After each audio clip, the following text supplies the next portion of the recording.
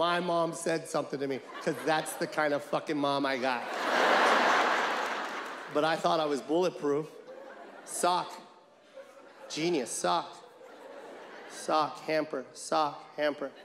All week, sock, hamper. Sock, hamper. 2-a-day Friday, sock, hamper, hamper.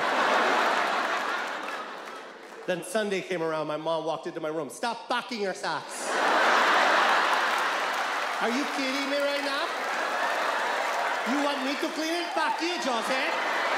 That's disgusting. I've been throwing all your socks away, huh? You have 2 pairs of socks left for the rest of the year. You pack those? No more socks, Jose. You're gonna go to school barefoot like that, huh?